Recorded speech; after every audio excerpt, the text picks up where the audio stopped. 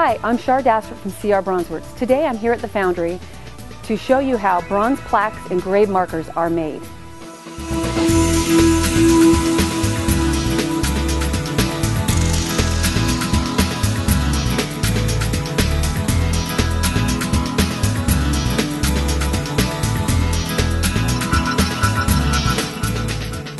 Once your order has been approved, it is printed out, and then it is taken down to the setup room to be set up.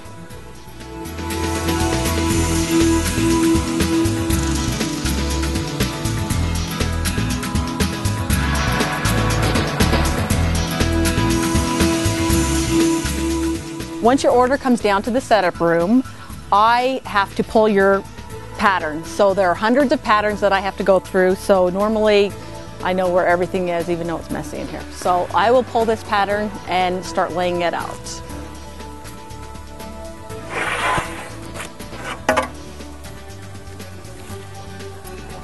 Okay, right now it's a blank pattern. I'm going to take it over to the other, side over there and start laying your lettering on it.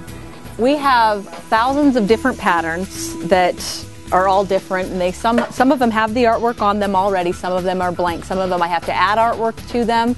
And so it takes me a few minutes to find them sometimes because we also have a bunch of them over in our other building.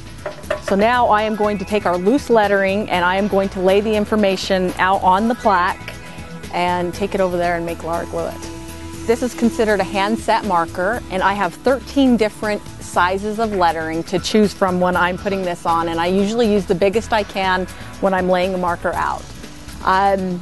There's also a polymer plaque, which is not hand set, it is done with a computer. I don't line it, Lara does all the lining. I just lay the lettering on there as big as I can usually make it, the biggest size, for the name.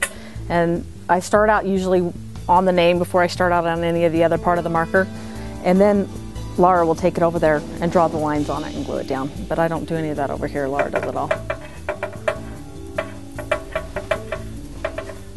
Okay, this is a marker that is laid out by Sara, and once Sara has laid it out, I bring it over here to my setup area where I do the typeset, and I will measure and make lines on the pattern to give me a straight edge to work with the letters. So,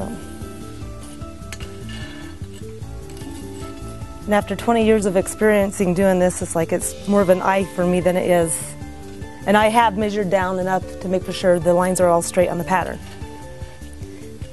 After I get the lines on and I make for sure it's all even, I will just take a ruler and I will measure and make for sure it's centered of the marker.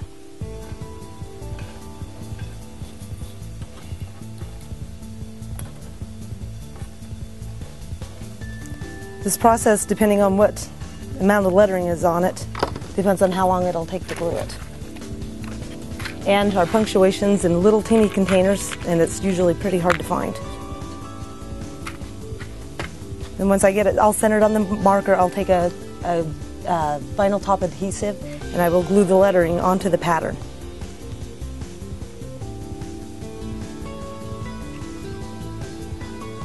Yeah, this one's a pretty simple marker with not a lot of detail to it. Most markers aren't like this. Maybe a VA matching marker is a lot like this.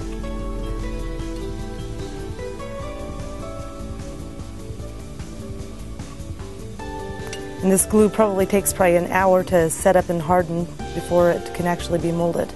Now I'm going to take you over to where the actual marker is made, and we actually call that the foundry. That is where we actually pour the marker into the sand and the whole process there. So come with me.